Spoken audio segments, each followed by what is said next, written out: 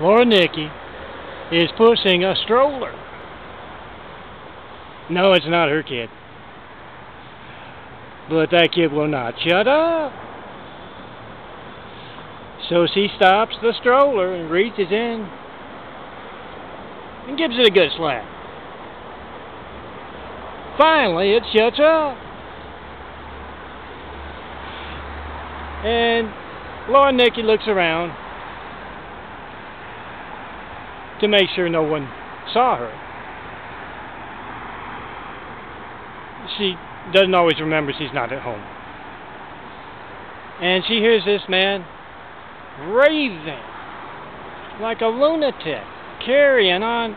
He's in a hospital type uniform. They're in front of a hospital. And he is yelling and screaming at a co-worker.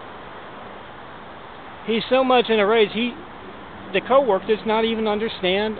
Others watching in do not understand what the man is saying. Yeah, it's Samalin. And when he finally tires of yelling and screaming, he looks over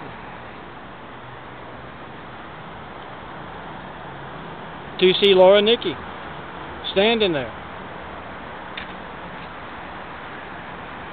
Their eyes meet.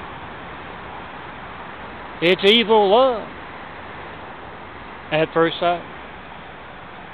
Remember, Laura Nikki and Sam and Lynn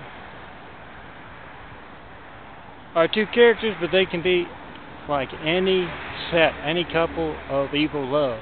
Here in LA, back from Louisiana, taking part in impeding and holding up my work from the top. Making easy money, just doing it because they're just not the good folk. Remember what awaits for all those folks, guys, taking part. And remember when my fixing leads up, when you call that number, 424-229-0911, can't reach me, and don't know if your phone will be allowed to work when you really need it, emergency. That's always when my fixing leads off. Certify your mail to me. Come see me, 6 blocks east, the tallest thing in LA. Show me the mail. It's being stolen from us by mean folk. Folk holding up progress. People holding up progress. And in need of the military Bitbull project.